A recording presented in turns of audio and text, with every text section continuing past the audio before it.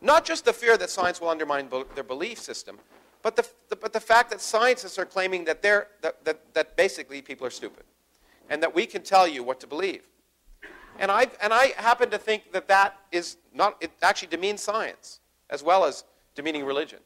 That, in fact, science does not encompass the entirety of human intellectual experience, and we can't pretend it does. And there are things of vital importance to people that have nothing to do with rationality.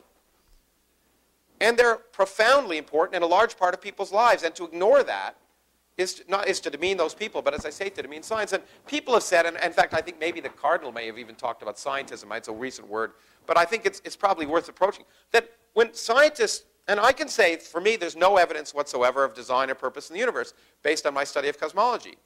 That's a fine scientific statement for me to say. But for me to say, therefore there was no design or purpose, that's a metaphysical statement or a philosophical statement that I'm entitled to make, but I'm not being a scientist when I'm making it. And I think we have to recognize that it's beyond the limits of science to go that far. And in fact, as I just say there, and in fact, to Andy Druins here, to quote Carl Sagan, the absence of evidence is not evidence for absence. And he applied it in that case to aliens, I suppose, or something. But it's true.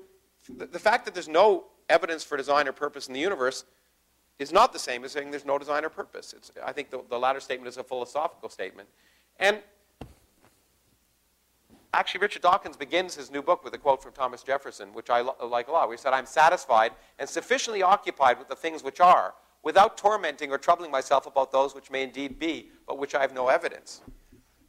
Steve put it another way, which I think is equally true. Most scientists don't think enough about God to even call themselves atheists. It's not a question that arises. Why should we trouble ourselves with that? We should trouble ourselves, in fact, with doing science. And here's a statement from the International Theological Commission, a statement actually at the time when Pope Benedict was then a cardinal and head of that commission.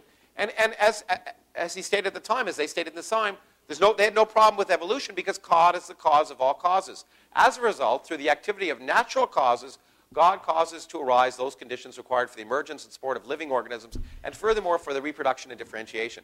A statement where the Theological Commission actually said, as they called contingent phenomena, purely random phenomena, are perfectly in accord with Catholic theology. There's no way that I can see that science can disprove that kind of statement, and it's a waste of time, it seems to me, to try.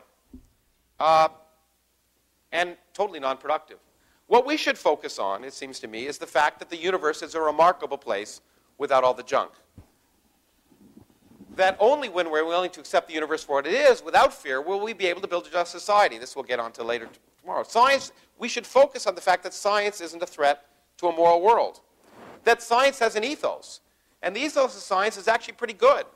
It's based on honesty, open-mindedness, creativity, egalitarianism, I would put it as anti-authoritarianism, and full disclosure. If any of these things were common, say in Washington right now, the world would be a better place. And the fundamental thing about science is that it works. And that's what's really important to stress, is that it leads to, in many ways, a better world. It works, it allows us to describe and, in some sense, control the world.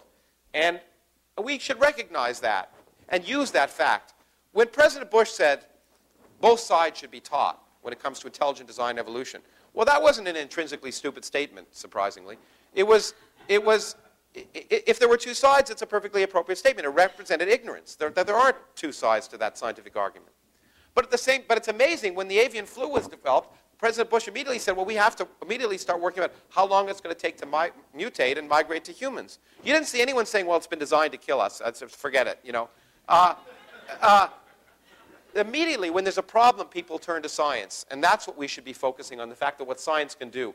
And when people talk about family values, we should focus on the fact that the real family values are owing our children the best science preparation, the best education we can give them, so they can compete in the 21st century that's going to depend on our future on science and technology.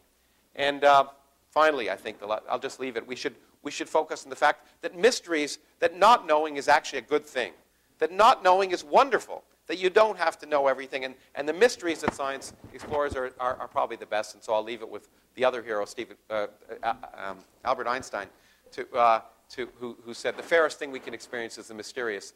It's the fundamental emotion that stands at the cradle of true art and true science.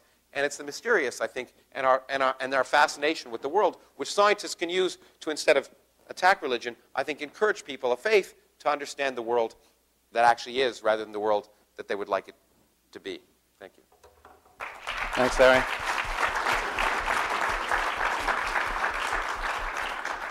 I don't know if there's anything, Steve, is there anything you want to respond to briefly there? I do remember yesterday you mentioned that you kept running into people who somehow were able to hold these opposing things in their mind. There was an oil man in Texas who... Yeah, so this is a second-hand story that a friend of mine met an oil man in Texas who believed that the earth was 6,000 years old, because that's what's taught in the book of Genesis, and also believed that the deposits of oil in the Permian Basin were 50 million years old, because that's what you need to know in order to explore for petroleum. And somehow or other he managed this, a feat of intellectual acrobatics that I can only admire.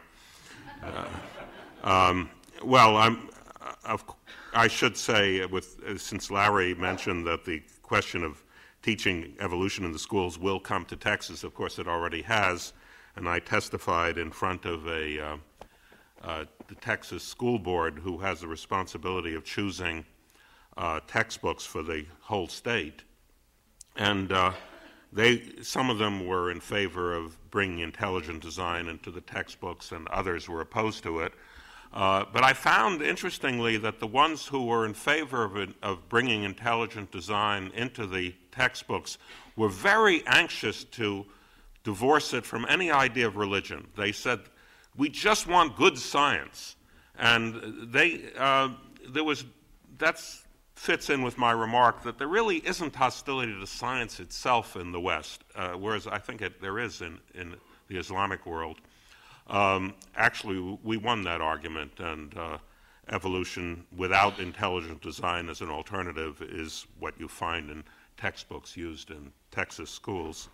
I certainly don't argue that science can disprove the existence of God, and I also wouldn't argue that science can disprove the existence of fairies at the bottom of the garden.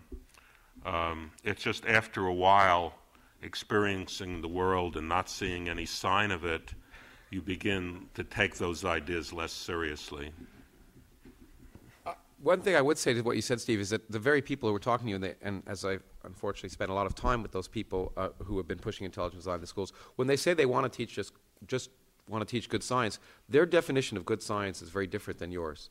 And so I think that the supposition that they're not hostile to science is probably naive, I think. I think that they're hostile to the kind of science that you would like to do and that I would like to do. Well, let's at least say that they don't want to march under the banner of anti-science. That I think is true, absolutely, and they couch it. But the interesting thing is the very people who couch it as good science there, if you read the internal literature, present those diagrams. And so there is that. They're very effective in public relations because most of the public respects science still, although there's been a decline in that if you look at the polls. But so I think they're savvy enough to realize that they have to couch their discussion as if they're interested in good science in order to appeal to the voters. Could I just add another voice to the conversation at this point?